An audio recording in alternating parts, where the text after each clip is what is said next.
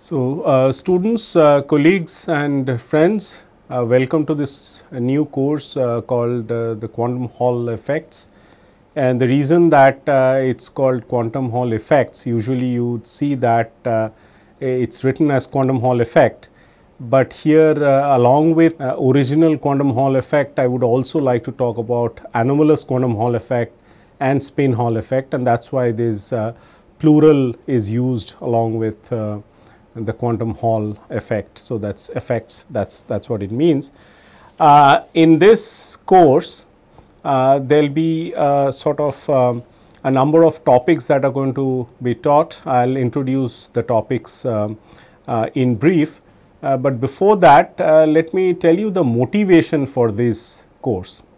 Quantum Hall effect was discovered in 1980. Which is about 100 years later than the classical Hall effect was discovered, and I'll talk about the the discovery in details, but this was the first example of what's called as the topological insulator that was first talked about.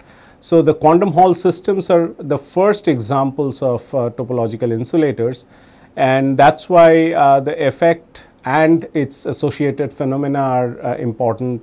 And then it sort of migrated from its original notion of applying a magnetic field in a 2D electron gas. It went on to various areas, such as you do not have to apply a magnetic field, and it's just important to break the time reversal symmetry of the system. And that's what quantum Hall effect means. I mean, the anomalous quantum Hall effect would mean that, and then when the time reversal symmetry is restored, that's will give rise to another kind of quantum Hall system, which is called as a spin Hall effect, and constitutes another topological insulator that is found in nature. I'll talk about the experiments as well. So just to give you a brief sort of overview of the course, the content of the course, we are going to talk about transport in mesoscopic systems to begin with. Then we'll give a historical introduction to the Hall effect. We'll talk about first about classical Hall effect, which was discovered in 1879 by Edwin Hall.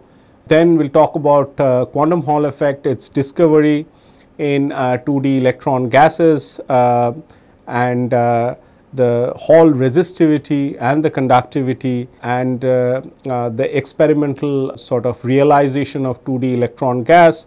We'll talk about the metrology, that how quantum Hall effect actually establishes from an experiment in the lab, establishes the scale of resistance, the fundamental scale of resistance, which is given by h over e square. And then we'll talk about the integer quantum Hall effect. In fact, most of the discussion we are going to talk about integer quantum Hall effect, excepting for one module or one unit we are going to talk about fractional quantum Hall effect. Then we'll talk about how to approach this problem, what are the Landau levels, how actually electrons in presence of a magnetic field, planar electrons, that is electrons confined in 2D planes, that gives rise to the Landau levels, and these Landau levels in principle have infinite degeneracy. And we'll also talk about the quantum of flux associated with it, and that is how the degeneracy is represented in terms of the quantum of flux. We'll talk about the Shubnikov-de effects, oscillations, and so on. And will among this understanding of the quantum Hall effect can also be achieved by Laughlin's argument of a Corbino ring, which he actually thought of as a quantum Hall pump. So disk geometry, it's a thought experiment, and it explains the presence of the quantum of flux and the integer number of electrons being transferred from the edge of the disk, the inner edge of the disk, to the outer edge, and that's called as a Corbino ring. We'll talk about that. We'll talk about the role of disorder and the presence of edge states, which are the signature hallmark signatures of topological insulators. We'll talk about Hall conductivity, how to calculate Hall conductivity, and from a linear response theory, and we'll talk about the derivation of the Kubo formula, and we'll see that how the whole idea actually falls in place by the argument of 4 people, Thouless, Komoto, Dennis, and Nightingale. This is relating the Hall conductivity to the Chern number, and then we'll talk about the topological consideration, the Gauss-Bonnet theorem, the Berry connection, the Berry curvature, and also we'll go over from a 2D electron gas, and we'll start talking about in a lattice system, or which in as a sort of recent example will take graphene to be that lattice, where we get linear dispersion near the low energy dispersion is linear near the Fermi level, and we'll show that the quantization of the plateaus and how graphene nanoribbons are will give rise to these presence of the chiral edge states. What we mean by chiral edge states is that at one edge in a nanoribbon geometry, in one edge the electron traverses along one direction, say towards the right, and in the other edge it traverses towards the left, and that establishes the bulk boundary correspondence. We'll also talk about fractional quantum Hall effect, and how the fractional quantization of the Hall plateaus arise because of the electronic interactions, the Coulomb interactions. We'll talk about Laughlin wave function, and we'll talk about the solution of the Schrodinger equation now in symmetric gauge, because we have circular Landau levels here. Then we'll talk about fractional statistics, a bit on fractional charge, anyons, and braiding statistics, and so on. And we'll talk about spin Hall effect and spin orbit coupling. In particular, we'll talk about Rashba spin orbit coupling. We'll talk about this applications to spintronics. We'll talk about experiments in real materials and these mercury telluride and cadmium telluride quantum wells, and how a band inversion occurs there, which gives rise to a quantum spin Hall state, which is another state in addition to the quantum Hall state that we have will learn throughout the course. So, let me start with the first thing that we had decided to do, that is let's talk about generally about conductance phenomena in mesoscopic systems. So, let me start with the mesoscopic systems, and in principle talk about a few length scales of the problem that are important in the present discussion. Okay. So, what is meant by mesoscopic system? So, these are anything between the macroscopic and the microscopic or the nanoscopic systems, and we are mainly going to be concerned with these, the low dimensional systems. And these study of these mesoscopic systems at low temperatures, it has been one of the most studied fields in condensed matter physics in recent times, and there are a lot of advancement happened in the last maybe 2 or 3 decades on the fabrication techniques.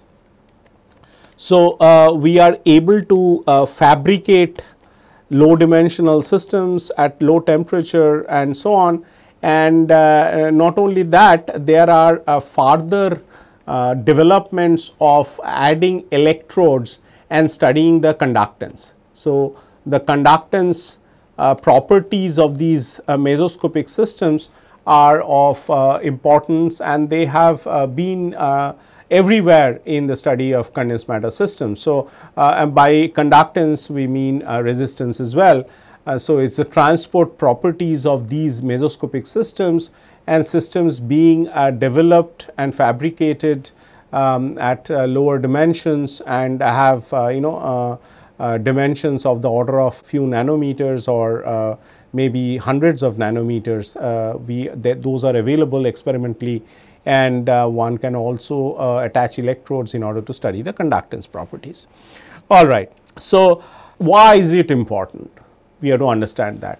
And the reason that it is important is that, especially at low temperatures, the quantum mechanical phenomena can be well understood.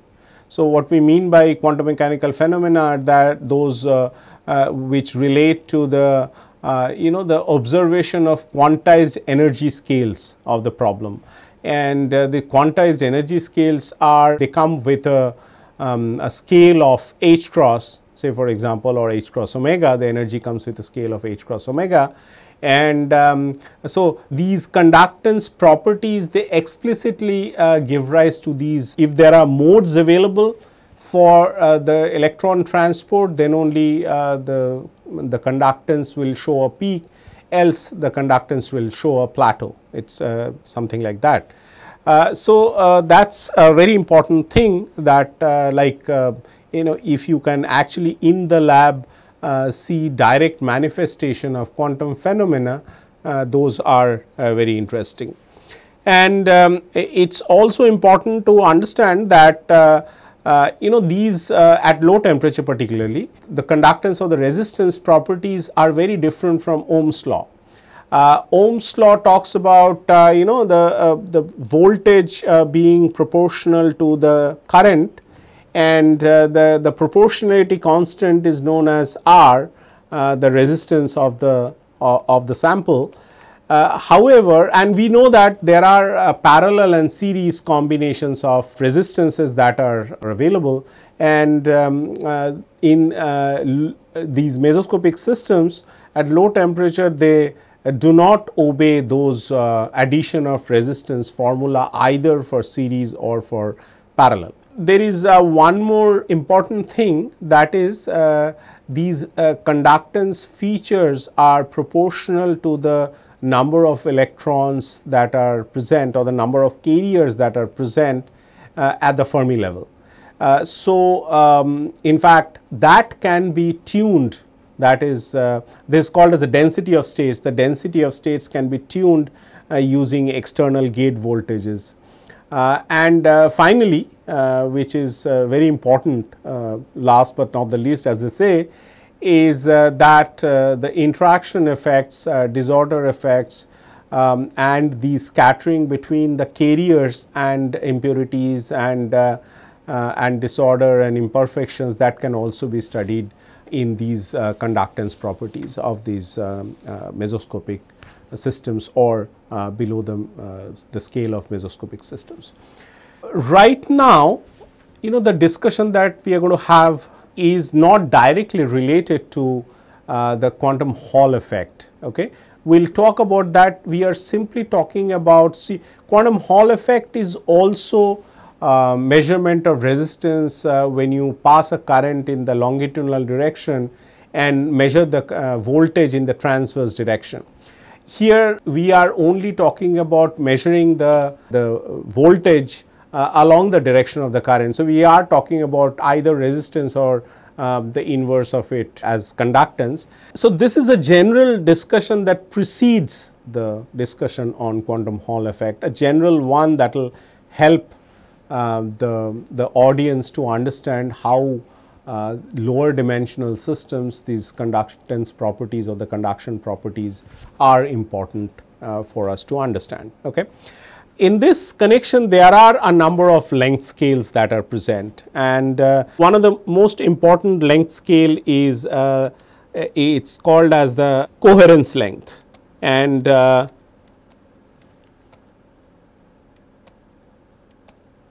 it is denoted by let us call it as L phi. You will probably see various definitions of these what's called as a coherence length and so on. So, it is basically just to tell you that it is the distance over which an electronic wave function maintains its coherence. That is, the phase does not change, even if it changes, it maintains a relationship between the initial phase and the final phase. So, there is a well defined phase, so to say. So, it is a distance over which the electron travels where it retains the phase information. Okay. So, that is called as the coherence length, and a related quantity is called as tau phi, which is called as the coherence time.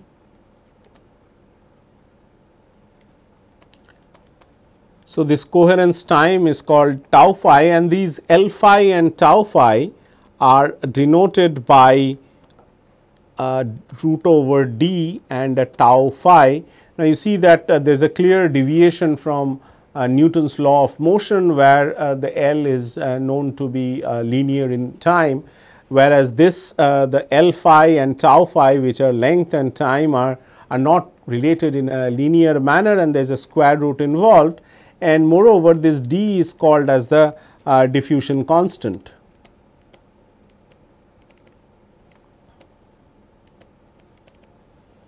Okay. So, and this tau phi inverse is called as the diffusing, or rather it is called as a dephasing rate, not diffusing, it is a dephasing rate. Okay. And how is this d coming into the picture? The d comes into the picture as the d this d is related to the conductance sigma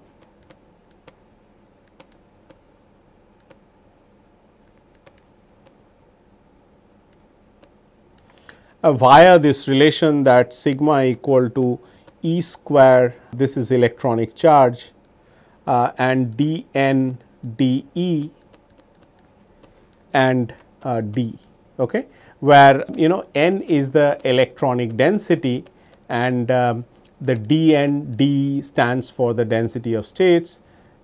So, what we get here is that the conductance of a system is related to the diffusion constant and the density of states by this formula.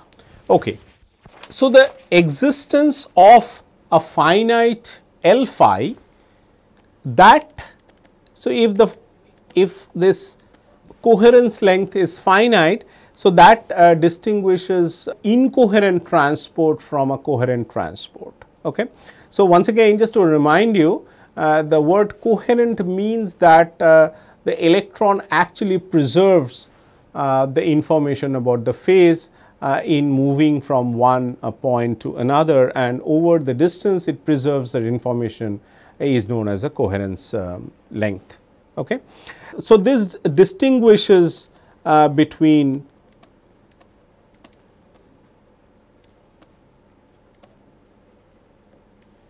incoherent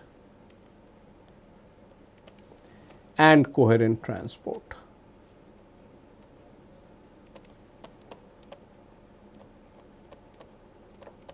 Okay. So, there is another thing that is important here, is that this L phi and tau phi, they depend upon the temperature.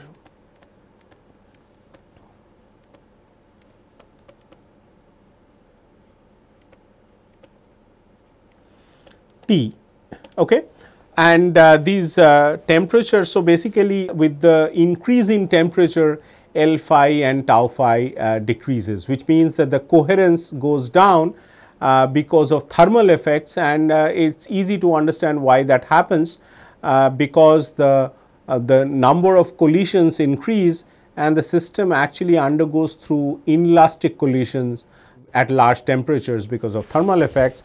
And what we mean by inelastic collision is that the momentum is of course conserved in any collision, but the energy is not conserved. Okay. So, now it is very important that these L phi and the system length. So, the system length, let us talk about a linear dimension to be L, and this should have a relationship.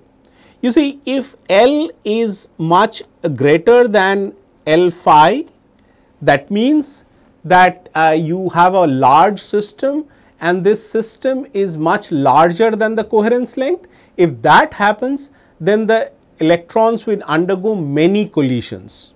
Okay? And when they emerge out from the other end, and you have attached electrodes or leads, and when they emerge out, there will be a large number of inelastic collisions which it has suffered, and in which case, so we understand that in that case the thermal effects will be dominant. The temperature will actually rule the transport, and we must be in the classical regime. Whereas, if we are in the opposite limit, that is your L phi is much greater than L, in that case you have the quantum mechanical features becoming important. So, here the classical effects are important,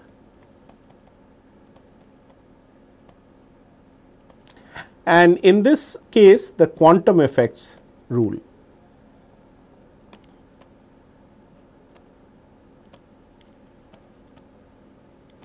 Okay. So, along with that, there is another length scale that is important, which is called as a mean free path.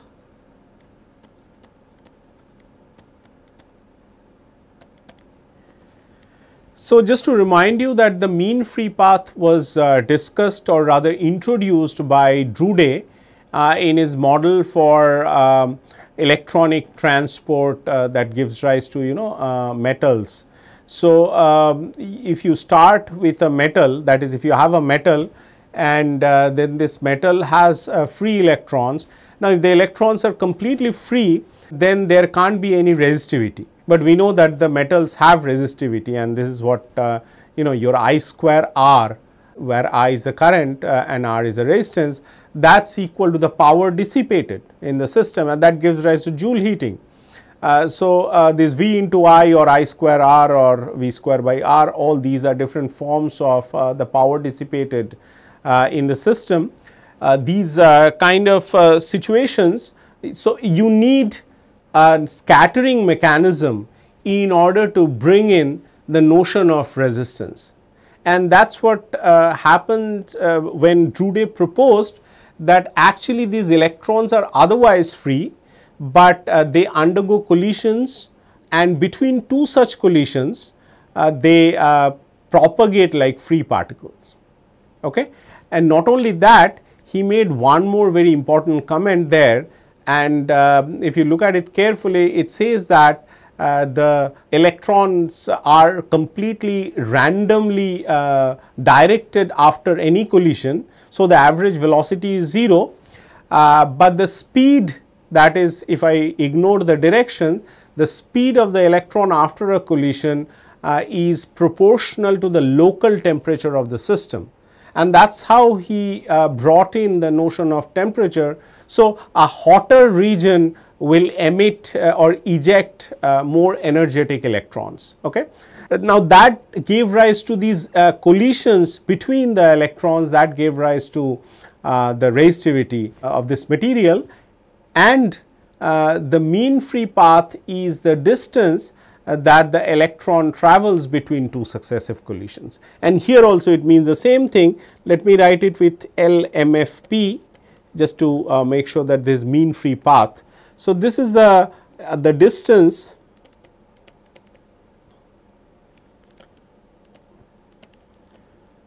that an electron travels between two successive collisions.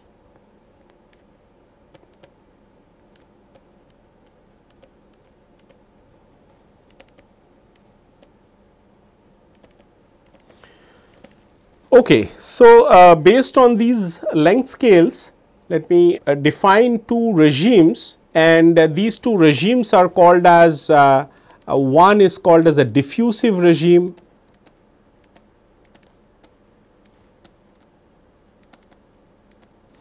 where let us also define another length scale which interatomic distance.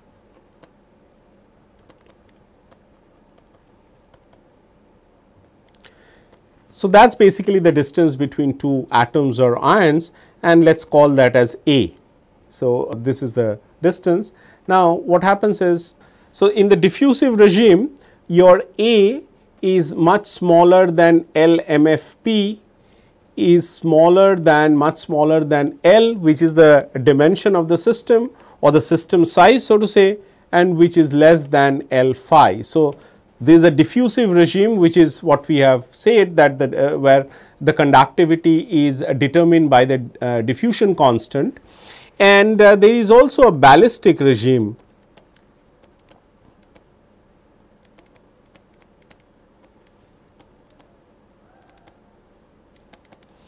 where A is much smaller than MFP, and this is of the order of L, and it is still much smaller than L phi. So, these two are the regimes that we need to consider for considering the conductance properties of the mesoscopic systems. Okay. So, in the ballistic regime,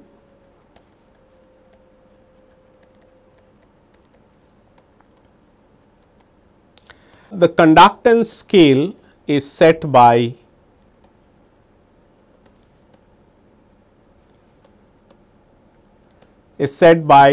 these quantity called as a 2e square by h, and so we will see that as we progress that h over e square is equal to the unit of resistance, just the opposite of that excepting the factor 2, and this factor of 2 actually denotes summation over spins.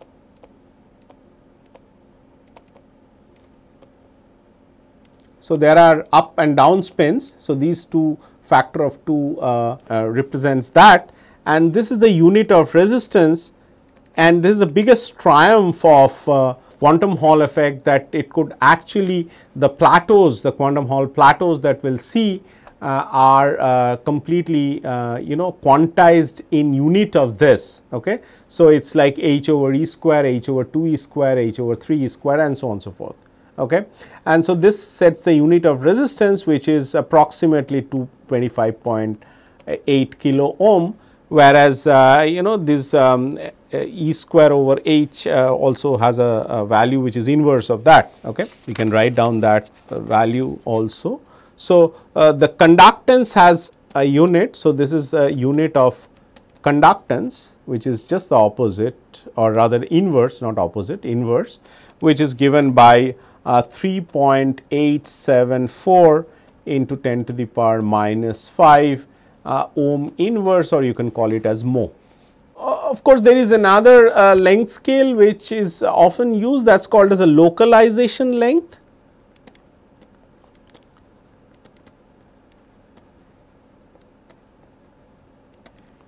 And it could have been brought into the discussion, but it is not essential, because these are the two primarily the two regimes where the conductance in mesoscopic systems are studied. But nevertheless, this localization length is the length over which certain observable or a physical quantity that falls to a value which is 1 over E. Like for example, this G, the conductance, which is equal to some G0. So, this is in presence of disorder. So, this is like minus L by xi, or maybe sometimes it is written 2L by xi. So, this G0 is the conductance without disorder.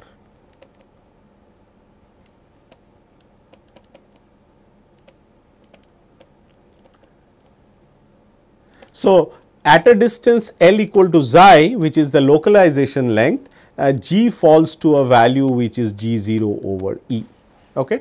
So, this is the definition of localization length. Now, let us derive a formula for the conductance, which is the next task that we have.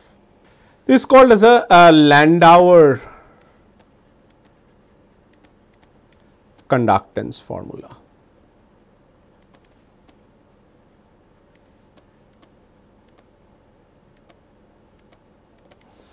Landauer is a name of a scientist who's written it down and so on.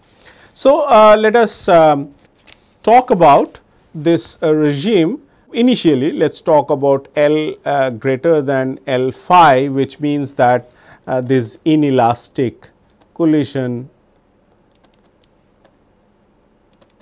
and this is like, so there are collision with what? So, between the electrons and maybe with other electrons, maybe with phonons, maybe with impurities, disorder, defects, anything.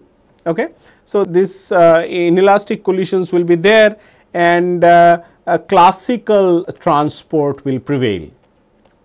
Okay. And what is meant by classical transport? Either you talk in terms of Drude formula, or you can also talk in terms of the Ohm's law.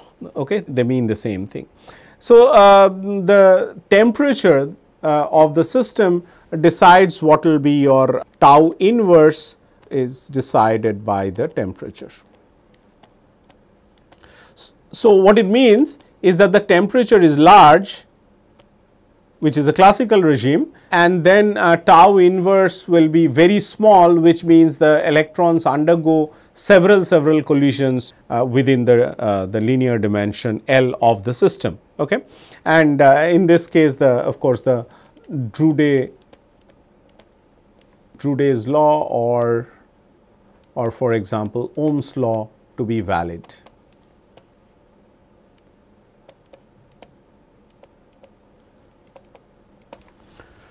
All right.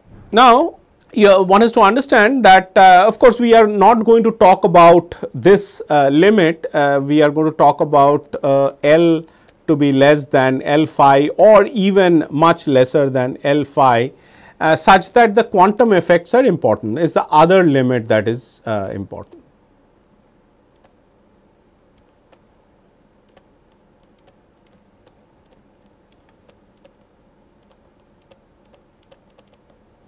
All right. So, you have to understand that when you make a measurement of the conductivity or the resistivity, you need to attach leads. Okay. And this is what is done in the labs, in all undergraduate labs or the labs that you all have attended. It is done by either a multimeter, where you put those two the leg or the leads and then on both sides of the sample, and then you take the measurement. Okay. The multimeter gives you a reading, or there are more elegant way of doing this. There are 2 probe methods and there are 4 probe methods, which so you actually measure current by sending current in along 2 directions and measure the voltage along the other 2 directions. That is a 4 probe. And in a 2 probe method, you measure it in whichever direction you send the current, you measure the voltage in the same direction. All right. So, we are going to attach leads, and these leads are very perfect metals, near perfect metals. Okay. So, which we will call as ideal conductors. So, in order to derive that, let me draw a schematic diagram which will help you understand that. So, this is like a sample. So, this is the whole setup, not a sample. The sample is here. So, we will call this sample as scattering regime. Okay. So, in the sample, all the scattering happens, and as I said earlier, that the scattering does not only mean electron scattering. It could be between electrons and impurities, electrons and disorder, electrons and phonons, and various other things. Okay. And now, this is the ideal conductor or the electrode or the leads. Okay. So, this is an ideal conductor. There is one lead and this is the other lead. Think in terms of the multimeter probes that you attach on 2 sides.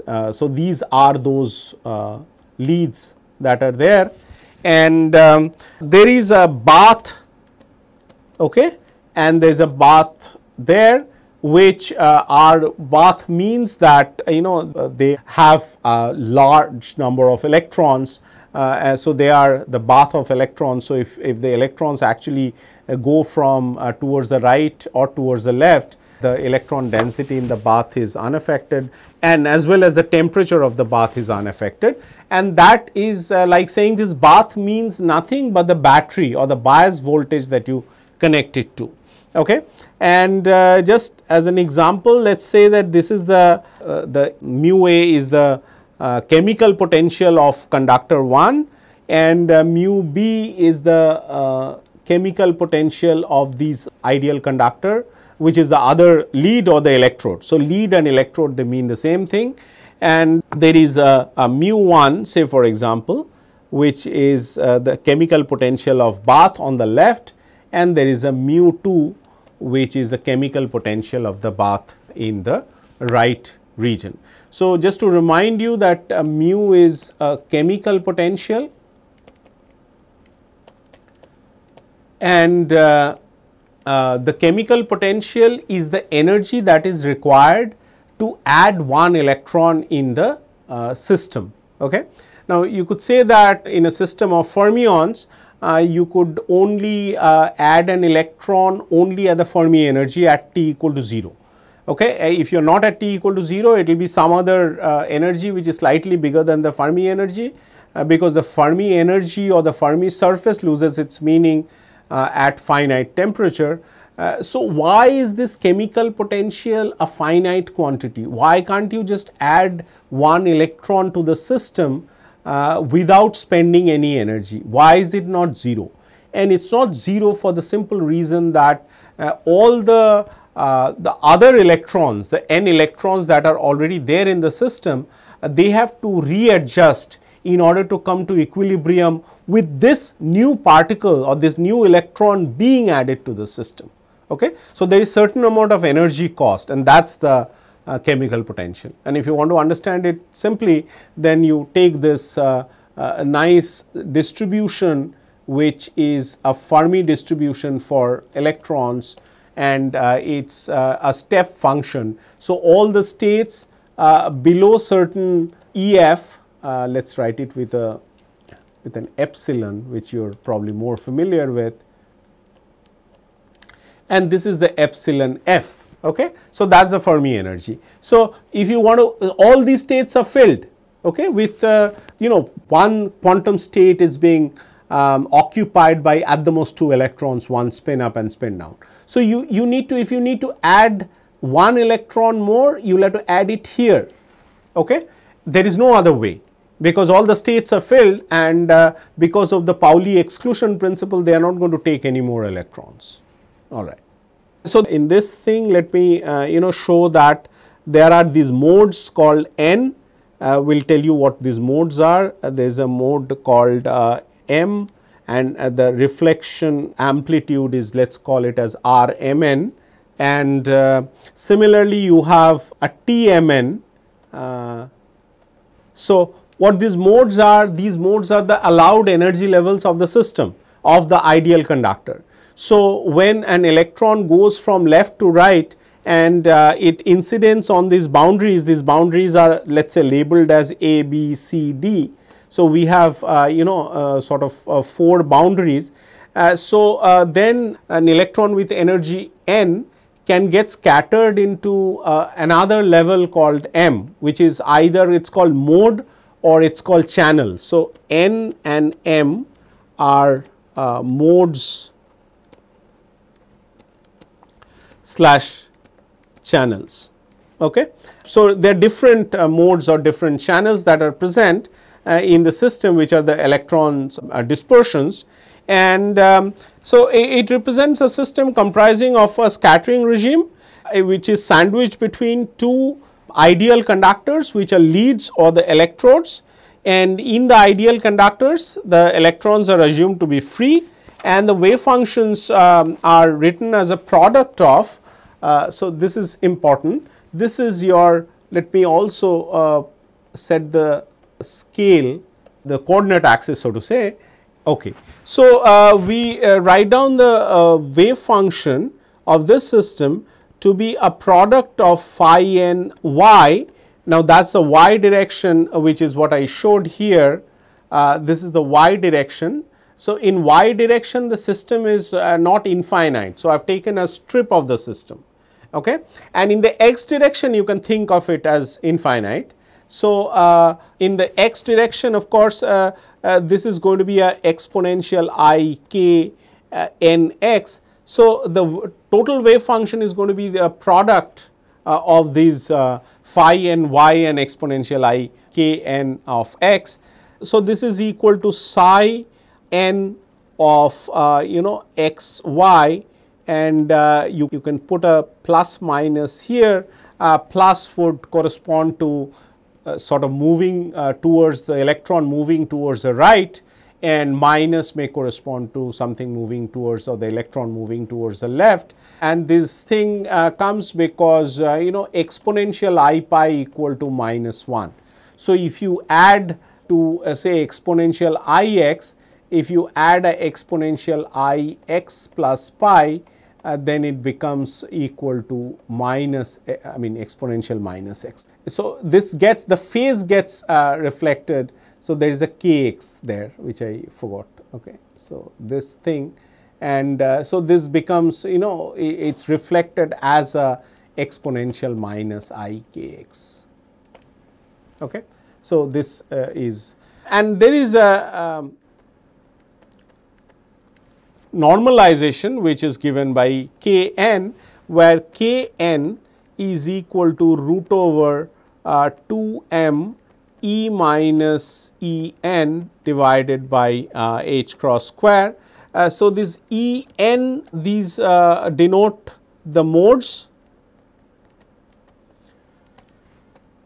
or the channels.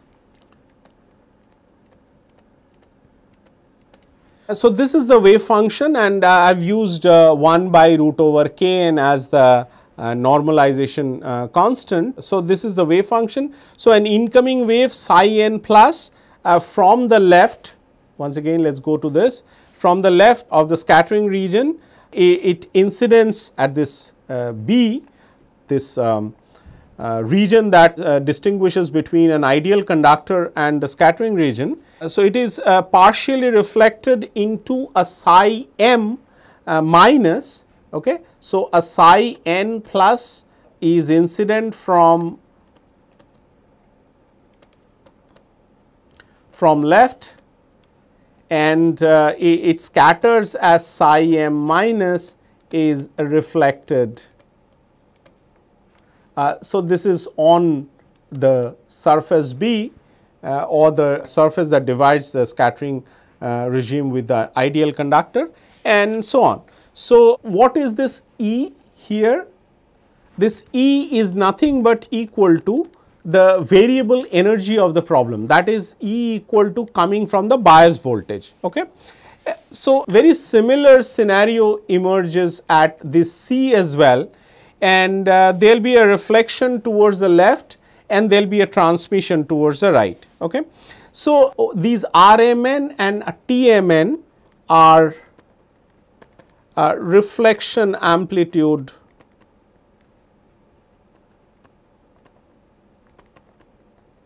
and Tmn are transmission amplitude.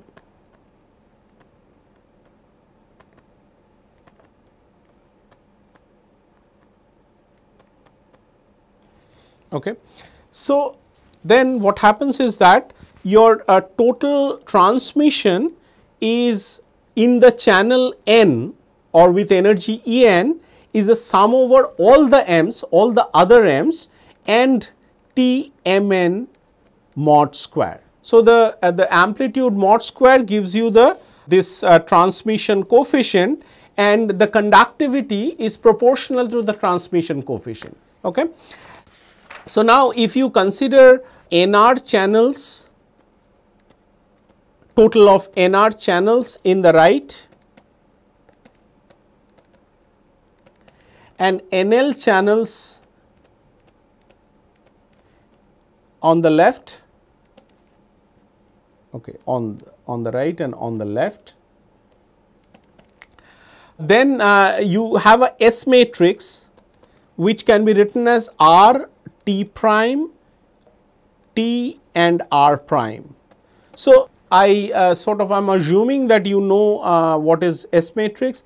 S matrix is in this barrier transmission problem, you write down these the coefficients here A and B, this coefficient as C and D, and let this coefficient be F and G.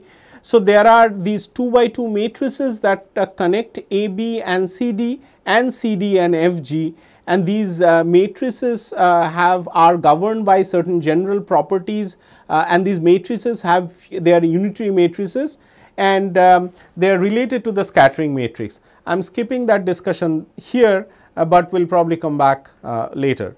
And R and T are the reflection and the transmission coefficients for these ideal conductor, these two ideal conductors. So, actually it is TMN is getting transmitted, but something is getting reflected also. So, there is a TMN here as well, which is towards this, okay.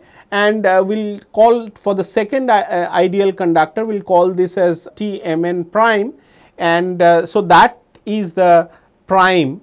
So, these two are the R and T, they correspond to the ideal conductor on the left, and R prime and T prime they correspond to the ideal conductor on the right, okay.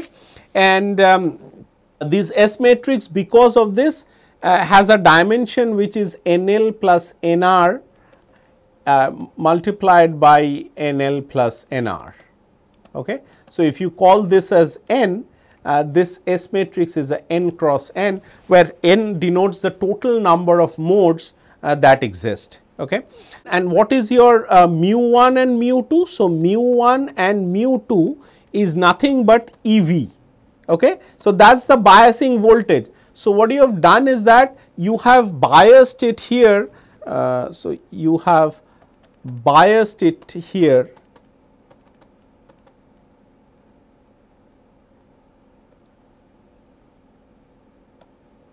okay. So, it is like this, okay. So, this is a voltage V. I did not want to draw it earlier, but the understanding is the same, that these baths are connected to battery, okay.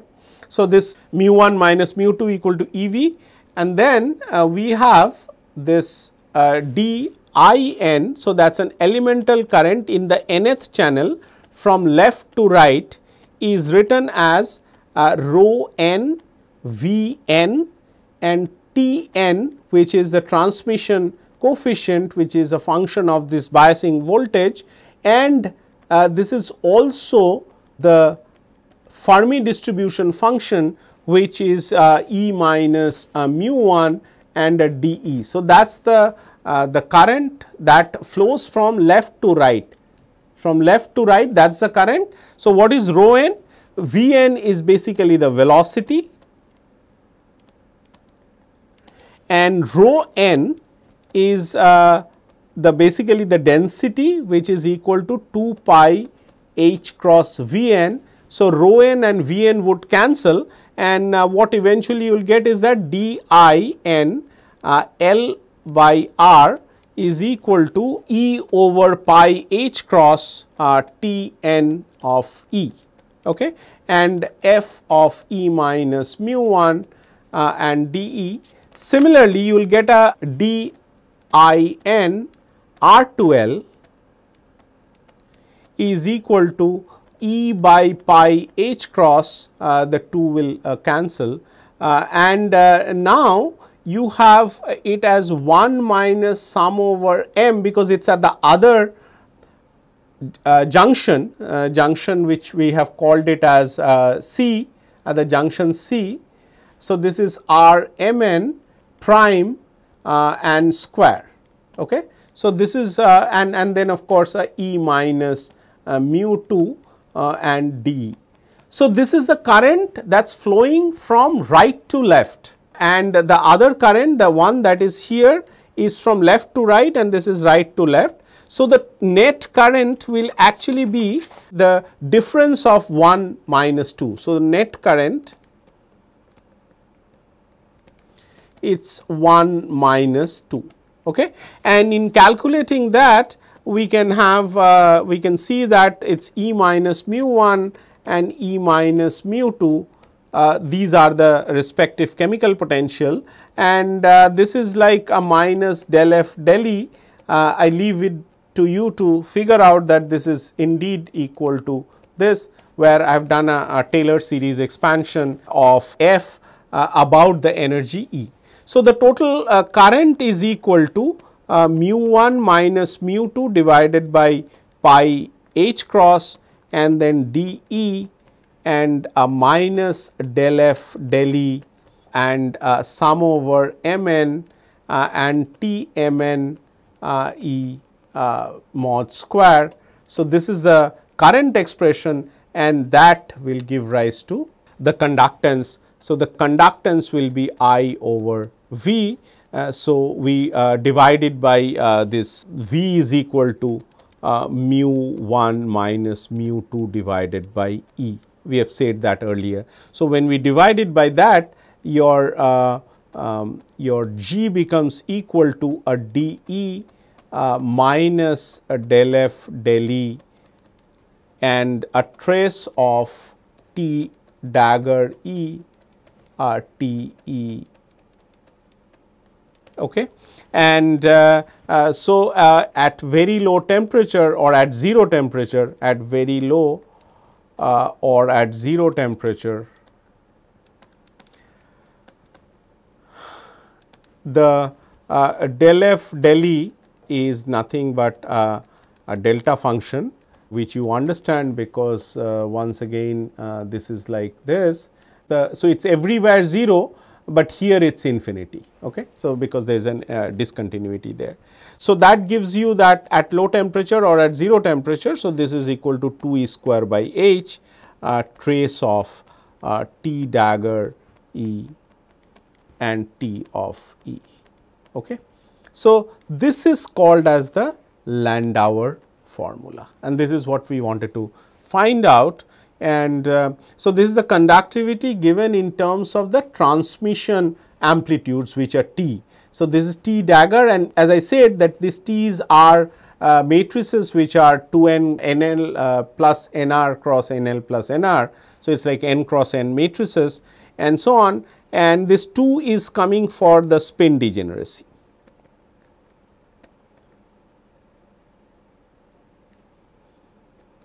Okay. And it is a very good formula because it takes into account the effect of the contact resistance between the electrodes and the system, which is the scattering regime. Okay. So, the electrons actually enter from left to right from the electrode to the scattering regime and they see a different environment and that environment actually scatters them. Okay. So, this gives you, so basically the trace of T dagger T, it gives you the number of modes.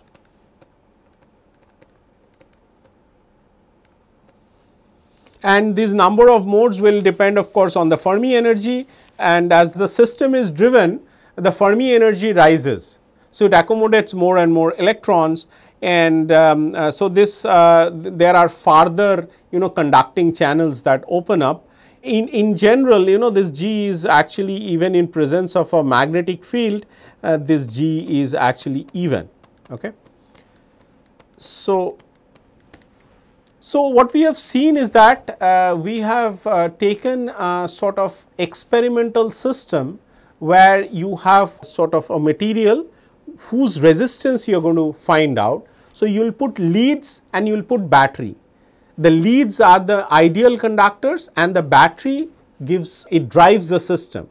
It supplies electrons, it sort of manipulates the Fermi energy, and in this condition we have seen that it is like a simple scattering problem of electrons across a boundary, and that gives rise to this nice formula which is called as the Landauer formula.